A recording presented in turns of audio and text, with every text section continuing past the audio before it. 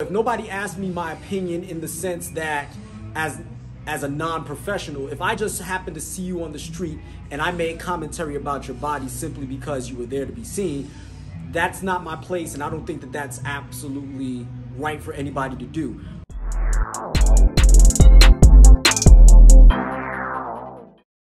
Hi, this is Julien, licensed personal trainer, licensed PE teacher, and world champion powerlifter, here to help you be the best you. Today we're going to talk about Queen Latifah and her mission to change the stigma of obesity. And with no disrespect to her, I think she's a legend. I think she's a beautiful woman, by the way. However, what I am going to actually state the fact is that I think you're wrong on this one, Miss Latifah. Actually, Miss Owens is her real name, but the reason why I say that you're wrong is because we have to not avoid the sting of the word obesity. Everything that you noted on Red Table Talk when you were on there, in regards to how people are being treated, how people talk about you behind your back, or, you know, make unnecessary comments about you, those are the things that I do definitely agree with you on. We don't, you know, if nobody asked me my opinion in the sense that as a non-professional, if I just happen to see you on the street and I made commentary about your body simply because you were there to be seen, that's not my place, and I don't think that that's absolutely right for anybody to do. As a matter of fact, for many years now, I just simply thought you were a larger woman. And now I'm using this as an example because you spoke on this as a statement of fact from your end. Your personal trainer, who I believe has more credibility than not, because they're not strictly going by opinions. They're actually doing testings and utilizing data to determine your health stature at that point. And your personal trainer determined that you were clinically obese. That's fine. I'm not going to say, you know, I disagree or agree. That's not the point of the video. The point of the video is that if in fact that you are, many people have deemed you just simply a larger woman as opposed to passing judgment on your sides. And what I like to point out is that you, like many other people, have fell victim to unnecessary commentary and unfortunate commentary about one's body that causes you to feel some type of way about who you are. And while I find that unfortunate, I cannot allow the mindset of trying to change the narrative about obesity. Yes, obesity could come from many different connotations. It could come from laziness. It could come from hormonal changes. It could come from bad dieting. It could come from stress.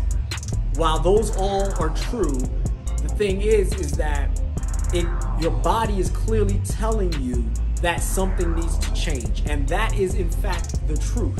Something needs to change. Now, by all means, I will turn around and challenge anybody to say that you need to be a stick figure in order to be deemed quote unquote attractive or anything like that. I think everybody would agree with me if we turn around and disagreed with the notion that Queen Latifah needs to be quote unquote skinny as a rail.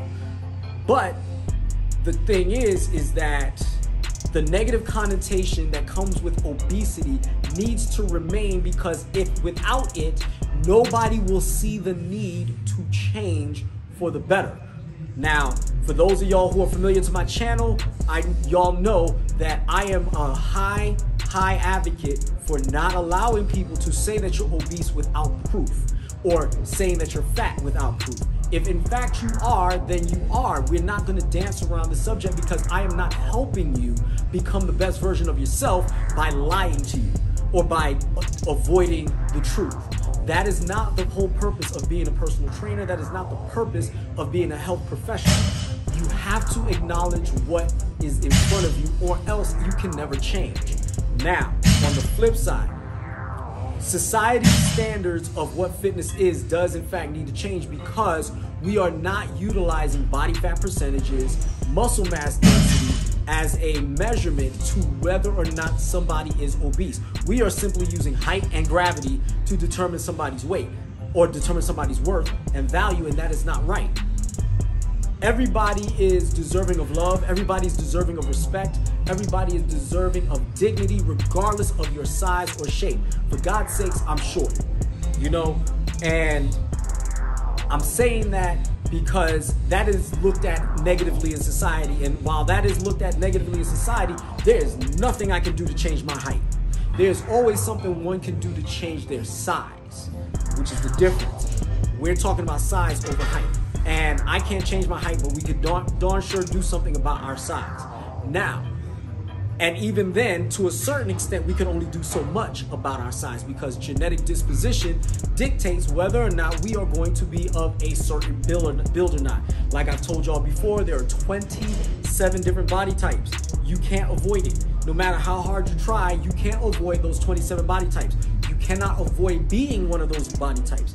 If you fit in one of those body types, you have a standard within your body type, but you do not have to meet the standard of society as it is deemed right now. So the disagreement is, A, I disagree with the taking the sting out of the word obesity. I disagree with that. If you're obese, let it sting, because it should feel painful, so that way you can turn around and change the nature of who you are. 2, your size does not make you who you are, because Queen Latifah is an Oscar-nominated actress, Emmy-nominated actress. She is a world-renowned rapper, a legendary world-renowned rapper, and actually quite a good singer. So, in other words, she's a fantastic entertainer. And nobody can diminish her value to our society based on the fact that she's 5'11" and yay pounds. I don't know how much she weighs, so I'm not even going to speculate. However, we now know that obesity is in her purview.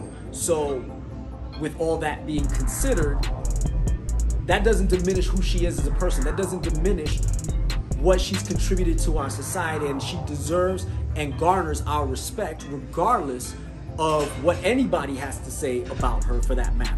And I want her to know that, and I want everybody else to know that as well. So don't take this as pandering because it's Queen Latifah, because it's not. It is the God's honest truth. And in every woman out there, I want y'all to hear this. You have to understand that there's a difference between telling you you're not healthy as opposed to telling you that you lack value. So you have value.